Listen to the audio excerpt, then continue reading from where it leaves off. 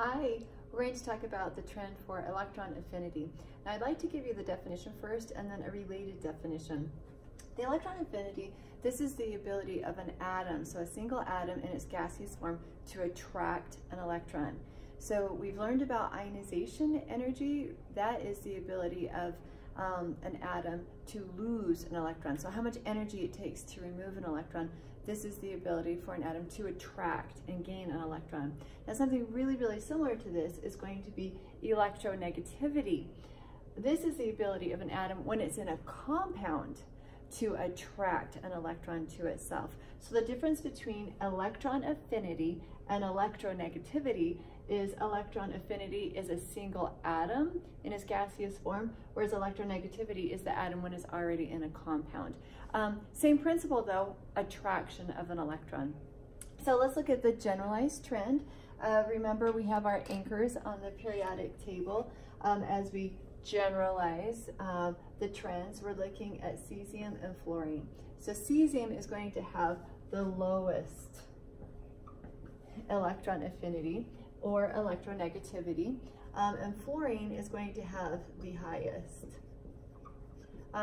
Notice this trend is identical to ionization energy, and reasoning behind it, very similar to ionization energy. If we go from left to right, we are increasing effective nuclear charge, so the atom's getting smaller, the power of the proton is attracting as we move from each element to each element. The atom gets a little bit smaller, greater ability for those protons to attract electrons as you go toward the right.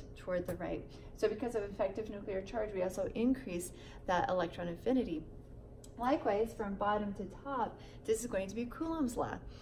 So you'll recall that the smaller the distance between charges, so proton and electron, the smaller the distance, the greater the potential. Just a little reminder on Coulomb's law, the potential energy is the multiplication of the two charges, so positive proton, negative electron, divided by the distance squared, the distance between those charges. So the smaller the distance, the greater the potential. The smaller the denominator, the larger the quotient. So here, as you go up the periodic table, you lose an energy level. So the energy, the valence shell gets smaller and smaller and smaller until you get all the way here to the second energy level. There's a great attraction between the nucleus, the proton, and that valence shell, the electrons in the second energy level. So great ability to attract an electron. See.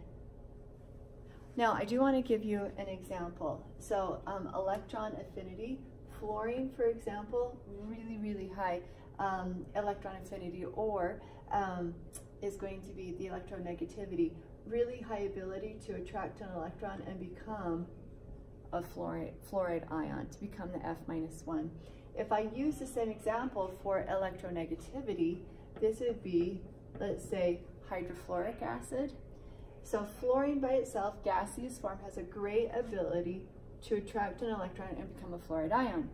When we have fluorine in a compound, fluorine has a great ability to attract an electron, and so this creates a polar bond where the electron that's being shared from hydrogen spends more time on the side of the fluorine atom than for the hydrogen atom. So then we get a polar molecule. So when we have a great electronegativity difference between atoms, that's when you get a polar molecule. And there will be more videos on polarity. Just wanted you to see the application of the trend and how it fits. So there you have it, the trend for electronegativity and electron affinity. Good work.